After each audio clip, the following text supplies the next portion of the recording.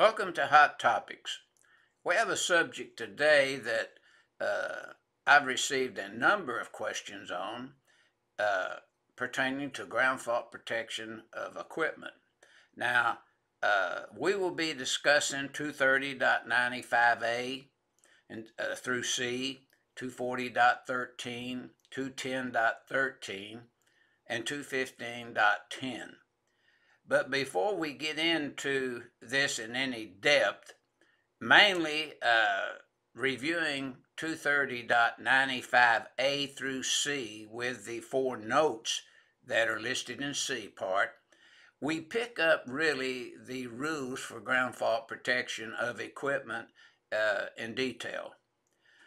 If we have a feeder, we have to go over and look at 215.10 on page 72 of the code.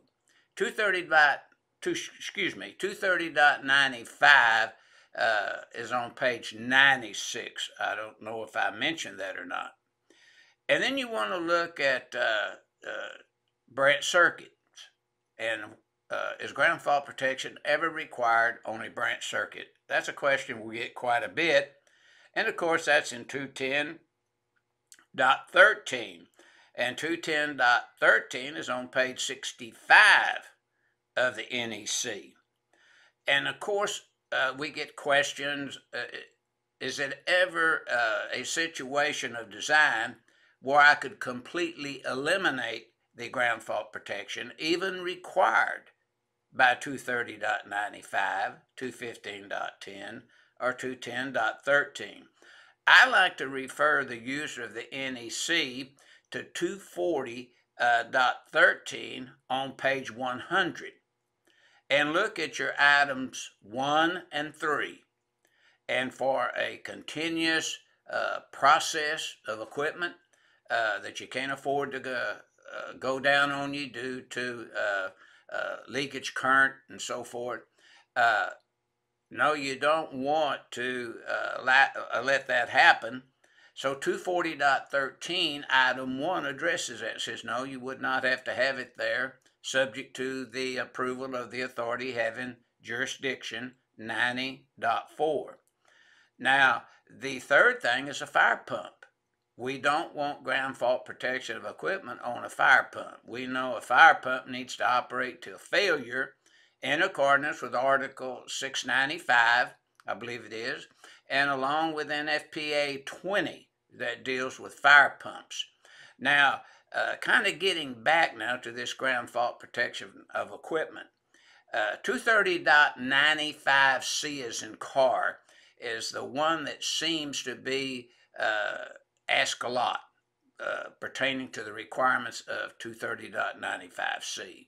Now, if you notice that there is a relay setting, and we have an illustration that illustrates that to you in Stallcup's Electrical Design Book, Volume 1, and that's figure 9-44, and that's approximately on page 9-27.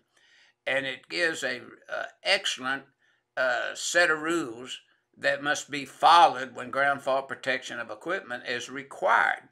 Now notice in the illustration we have relay settings, and it basically says relays may be set from 0 to 1200 amp pickup, and a fault of 3000 amps or more shall be cleared in 1 second. So that is the basic rule. And then the overcurrent device, say it's a circuit breaker, 1000 amps or more in rating. The voltage is 482.77, and of course, you know, ground fault protection would be required there. If you have a disconnect capable of taking 1000 amps or more type rated fuse, then ground fault protection would be required there, in my opinion, even if you used a smaller size fuse. It's capable. If the disconnect is capable of handling a 1000 amp or more, then it should be provided. Now, in the illustration, we pick up the window type ground fault protection, which is the top of the arc type of protection we want.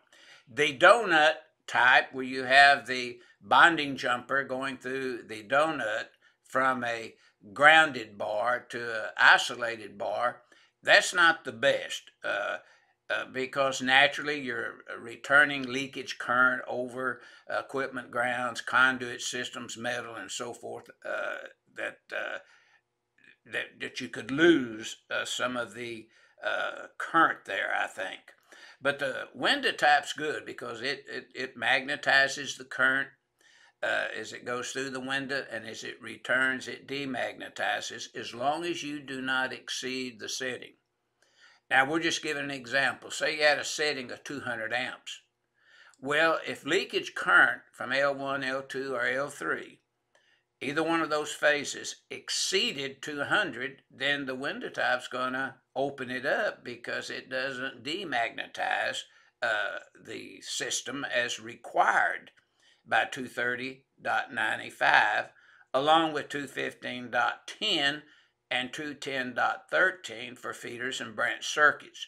But this kind of gives you an overall requirement of 230.95, 215.10, and 210.13, along with where you can eliminate it in accordance with 240.13.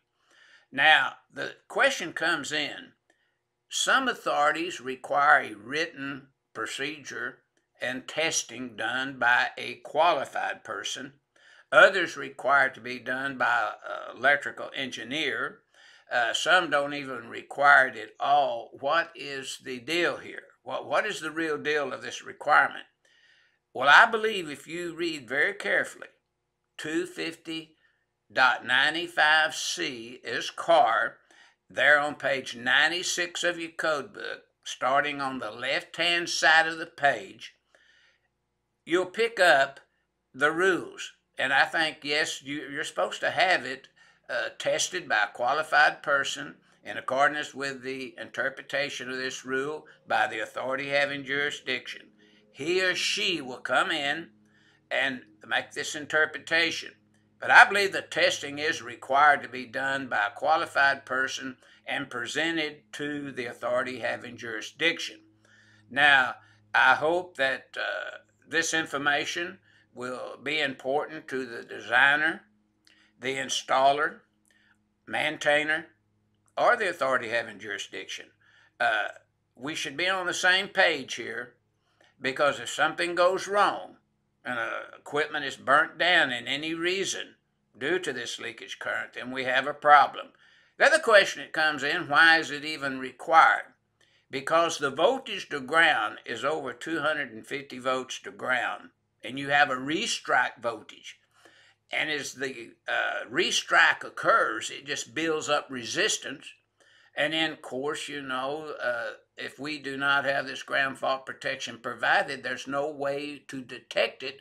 The overcurrent device at 1,000 amps or more and rated just reads it maybe as an increase in current, and we're not clear if we do not have ground fault protection of equipment provided with the appropriate setting. As a rule now, when I was a young fella and working for a firm, we would set it at 10% of the overcurrent device rating. Say if it was 2,000 amps, we'd take 10% of 2,000, we'd set it at 200. If it nuisancely tripped, we would go to 15%. If it tripped again, we would go up to 20% of the overcurrent device rating. If it still tripped, then we would call the manufacturer at that point, because IEEE had a paper that said we should do that. And the manufacturer, if I recall, if my memory is serving me correctly, would state, if you go more than 20%, call us. We'll come out, look at the equipment, and see what the problem may be. So this was one way that and I'm not saying that this lines up particularly with the code, but maintenance people today still use that concept. If somebody got in there and messed up the setting, they would use this 10%, 15%, and 20% rule, and then if they had problems, they would check with the manufacturer. Now, that's a rule of thumb.